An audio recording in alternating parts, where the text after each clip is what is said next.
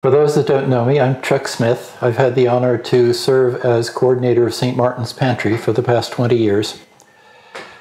For the first time, I believe in those 20 years, I have to make an emergency appeal for your help to donate food so that we can keep the pantry open for our neighbors who need us. Now in the pantry, we're used to food shortages about this time of year, but for the last 10 years, we've been able to depend on the Archdiocesan Lent Food Campaign to restock our shelves. This year, for obvious reasons, that drive has been postponed.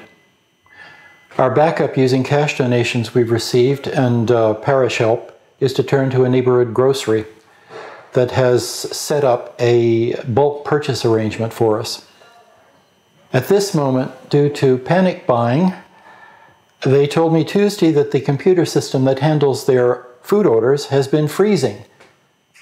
We can request, but they can't put the orders through. A group for years has been collecting money and buying bulk groceries for us at Costco.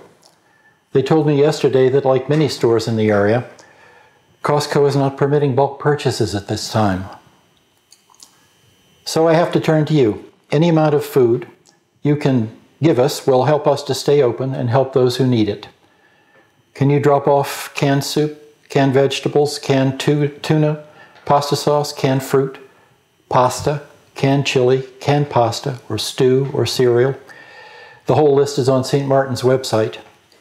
One thing we do have, thanks to St. Martin's School, bless them, starting their collections early, is dry soup ramen for 2 weeks and part of a third, but we have nothing else for more than 1 week.